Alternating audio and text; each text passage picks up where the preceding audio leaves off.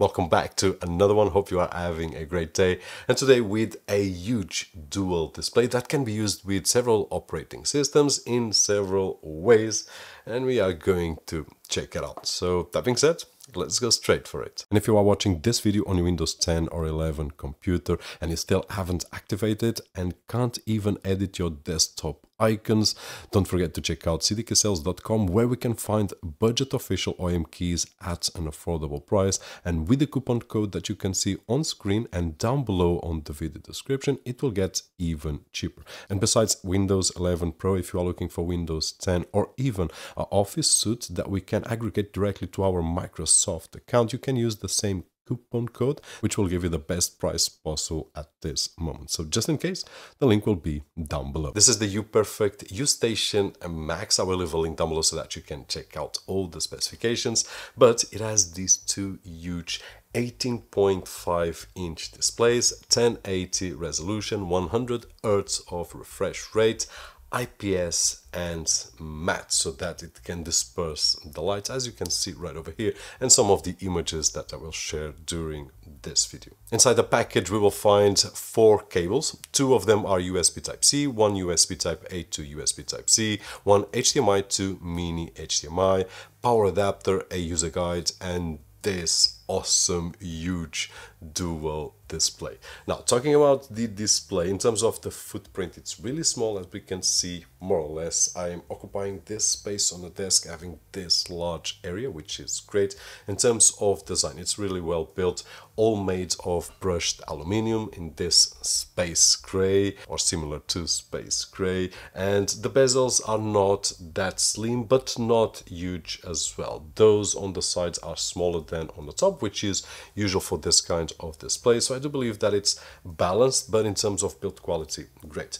Connectivity wise, it has at the back 2 USB Type-C ports and 1 mini HDMI. It has 3 buttons that we can access for the menus and so on, and it also has speakers at the back. Now we can connect it in several ways, and I will explain how we can connect, and even using 2 different computers with this setup right over here. But before we do, in terms of the ways that we can use, it comes with this stand, which is really sturdy as well, and we will be able to put it on any angle. Now we can imagine several angles, but we can use, I would say, from 0 to 180 degrees. It's just a choice. For example, I can put one monitor flat on the desk and the other one open 90 degrees. I can use it in tent mode, and this one is really useful if I want to use 2 different computers. For example, I will put it right over here as a tent mode, and on that side I can have a Windows computer, and to that side I can have a Mac OS computer.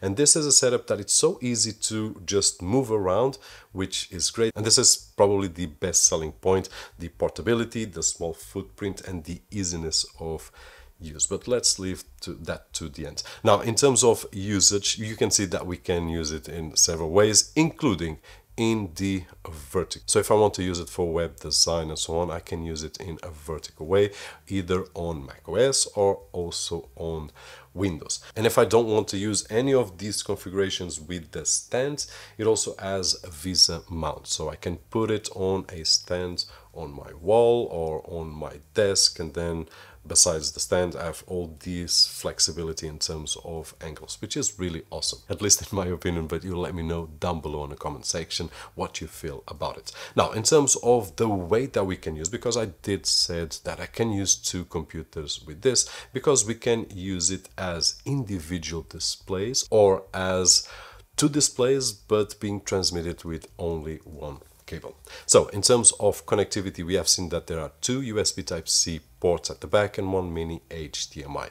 One of those USB Type-C ports will be for power delivery. Now, I did test out with macOS and Windows, and it will need itself power. It will not be able to be powered with one single cable, either from the Mac or either from Windows computer. And it's easy to understand because these are 2 huge displays and one single cable wouldn't be enough. But there are good news, because we are powering the display. We will be connecting one single cable to our laptop, and that single cable will power our laptop. So it will work more or less like a docking station. When we are connected, we are charging the laptop. But to pass image to these two displays, I don't need to use the HDMI and the USB Type-C cable. I can just use the USB Type-C cable if my computer supports, which, as you can see by some images, the macOS and also the Windows laptops do support one single cable to have both of the images displayed right over here. Actually, I did some tests,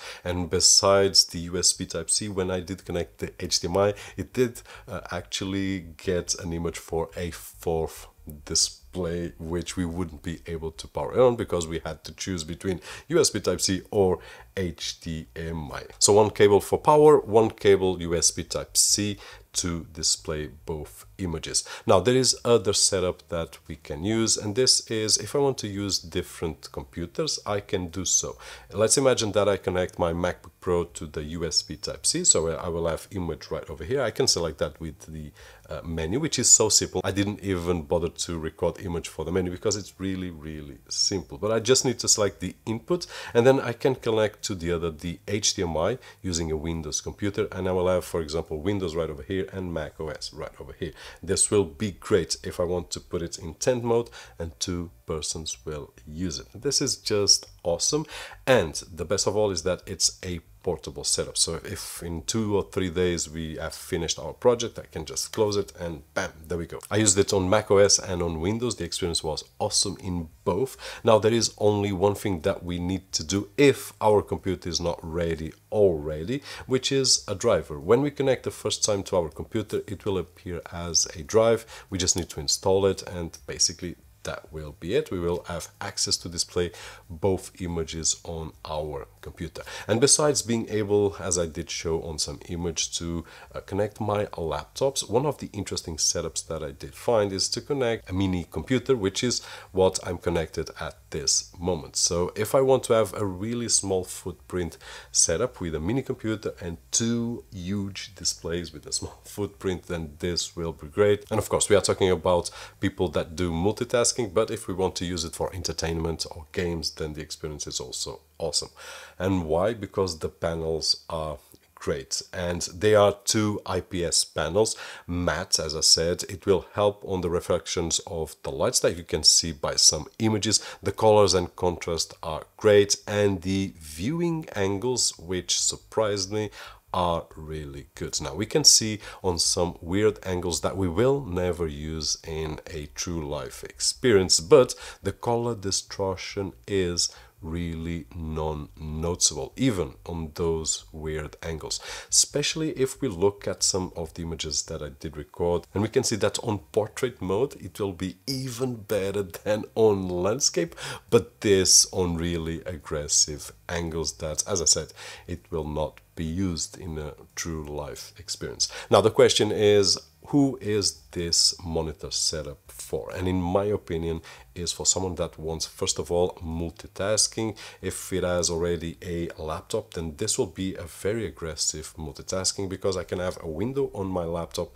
a window or two right over here, because we have space enough for that, and 1 or 2 windows on the top. So I can have a really aggressive multitasking. Besides that, because we can have multitasking with different displays, bigger displays actually, but for someone that wants a small footprint, and as we can see right over here, more or less, or we can imagine, I'm just losing this space right over here, and if I put it on a VESA mount on a stand, then I will lose less space even. So this is the main selling points that I would see for this display and this setup right over here. Also, something to have in mind is that although this is a stationary setup, it can be transformed to a portable setup, because it's really easy to just pack it up and leave. I'm not going to ruin my setup right over here because I want to take a few thumbnails for this particular video, but if I wanted to close, I just needed to close, remove the wires, pick it up, and bam, there I would go.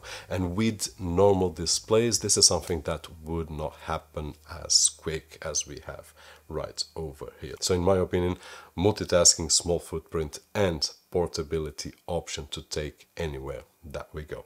That being said, hope that you enjoyed the video, and if you did so, don't forget the usual thumbs up right over there, which is really appreciated on this side of the screen. My name is Roberto, and as always, I'll see you on the next one.